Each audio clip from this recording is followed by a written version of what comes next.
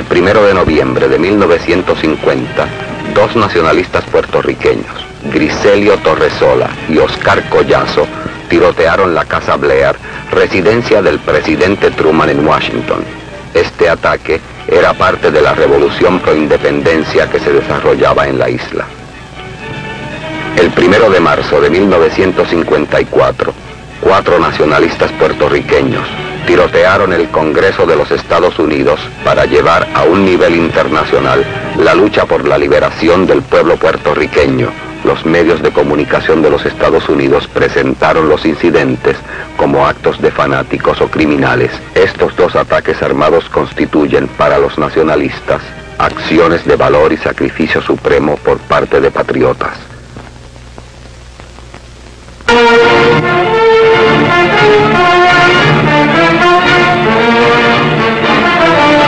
This is the chamber of the House of Representatives within a few moments after it was emptied, still showing the aftermath of the wild hail of bullets by fanatic Puerto Rican nationalists. Outside the Capitol, hospital and emergency units quickly mobilized to care for the 5 wounded congressmen cut down in the fantastic sudden shooting. Very seriously hurt is Representative Alvin Bentley of Michigan. Also hit by the flying bullets are Congressman Ben Jensen of Iowa, Clifford Davis of Tennessee, Kenneth Roberts of Alabama, and George Fallon of Maryland. Even as the stricken 5 are rushed away to hospitals, observers regarded a miracle that more were not hurt in the crowded chamber by maniacs firing at close range.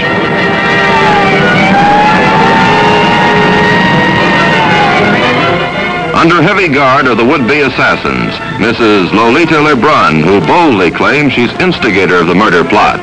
Seized with her in the visitors' gallery, Andrew Cardero. Another who brazenly sprayed bullets an unsuspecting congressman is Rafael Miranda. A 4th member of their group evaded capture in the House chamber. He's Irving Forays, arrested soon after the attack in a Washington bus terminal.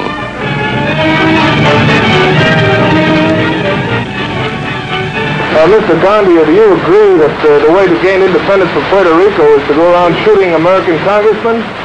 The nationalist movement of Puerto Rico is a movement that for many than 25 years has been demanding in all international congresses and all international bodies the recognition of independence of Puerto Rico. Did you shoot to kill or to wound?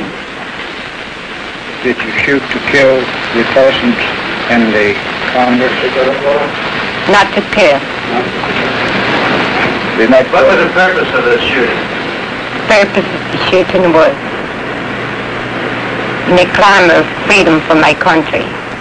Well, miss, can you tell us whose idea this was?